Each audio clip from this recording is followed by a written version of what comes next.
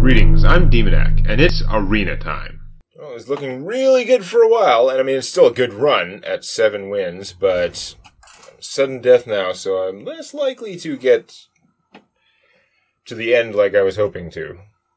When you're sitting there at 6-0, you start thinking, oh, can I get 11, 12 wins? But it's much, much, much less likely now. Excuse me, because I gotta get 5 wins in a row against much stronger opponents now. Well, we don't want you in the starting hand. The rest, I guess, we'll keep. Also, don't super want him in my starting hand, but whatever.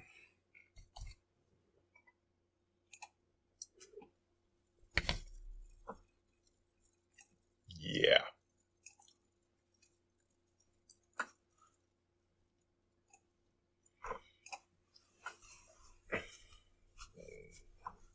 Dude's thinking a long time. For some stupid reason that you can't squelch during this period. Which is really dumb. There we go. Well executed squelch. Get the legendary card backs, which I don't have because I haven't played that much thingy constructed. Well, let's go with this move again, which is not a great move because the mage just kills it, but it's going to get killed whenever. At least at this point, the mage has to sacrifice their play to kill it. Oh, did not. Okay. Well, I'm going to... I hate to waste his echo-ness, but I'm going to play this guy.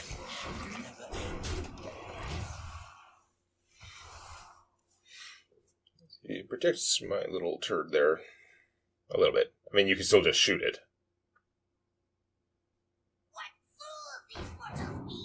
3-4 for 3 is pretty good. Not attacking. Okay. And spell damage isn't going to do me any good. This isn't going to do me good. So, the question is, do I do something and then heal one of my guys?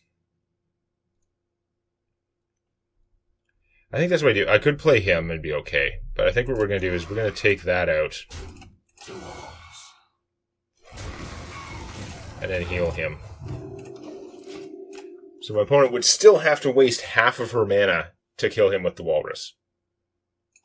Might be worth it, but it's like half her mana. Don't like that. Not like cheaper enemy spells. Boo. Alright, well, play Captain Crab there. Again, I'd rather save the Ripple in time until I have more mana. I could have played it right now and gotten some big card, hopefully, but if it's just giving me small things and has a battle cry or something like that, the Echo could be very valuable.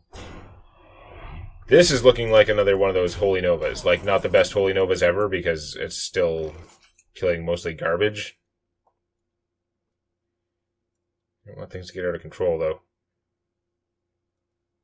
It's killing a lot of garbage. I'm sure this is a waste I'm going to regret later, but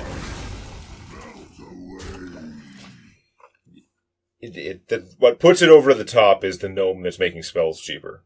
Getting rid of that, fairly worthwhile. Of course, now he comes out. You can get apparent why that was a problem. Yes, he's 2 5-1s in one. He is not worth a shadow or death, that's for sure. I'm going to do that. I could play the Stasis Dragon and be okay. That's a pretty good mind thing. I'm going to play this guy, and give this one spell damage.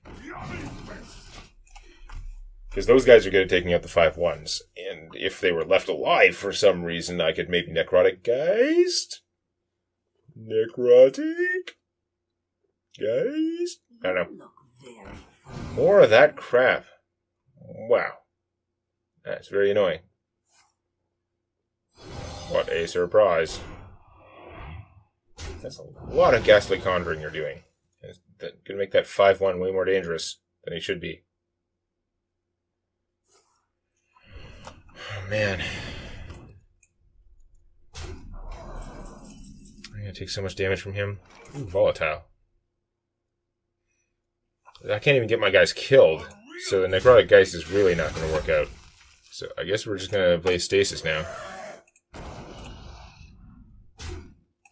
I'm still holding on to that maybe Godly Echo thing, even though often it's not going to be a Godly Echo. You got to kill my guys so I don't just take out your taunt for free. Violet Worm. Okay. Sort of unpleasant. That one's going to get death. It's going to give him some 1/1s, but I'm going to have to live with that. Or I could play my own Violet Worm. But I don't think so. Okay, let's see what Ripple in Time gives me.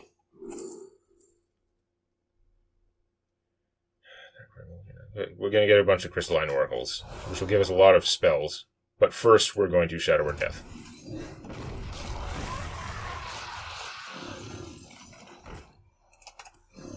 I mean, playing him was kind of appealing, but with all those 1/1 worms out there, he's not going to do much good.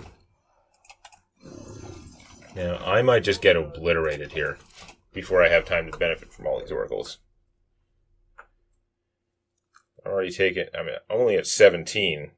This is a mage, so almost any damage-dealing spells, like good damage-dealing spell, would put me over the top, or 2 weak damage-dealing spells. Now, you're not going for the kill right now. Okay. Give me a time card. That's pretty surprising. But polymorph, I could polymorph the 5/1. That would be killing 2 5/1s with 1/1. Oh, of course, there's an 8/8 out there now. I think I'm just dead, mostly. I think this is the end. Okay, he pops out.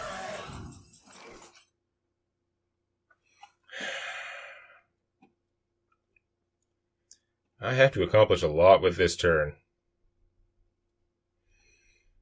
I don't think it can be done.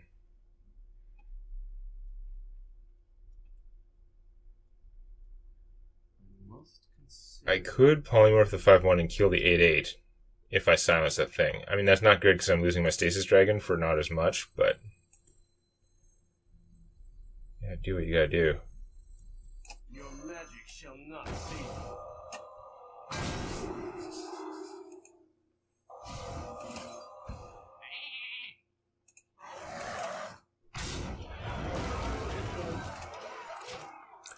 That eliminated a lot of damage, but I'm still on death's door here. Yeah, okay. There's 1 fireball and I'm dead, so I'm dead. When you're not killing the 10-2 dragon, you know, that's the end. Boo.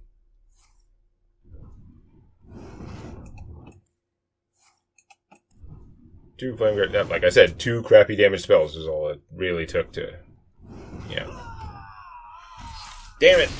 It was such a good run. And then it wasn't. Alright. I know I usually play like a Tavern Brawl to like fake out the wins, but I don't have the time. I really need to do more animating to eventually finish that stupid other video, so I'm gonna leave this one short, I guess, even though it will spoil that I didn't get very far. What do I get?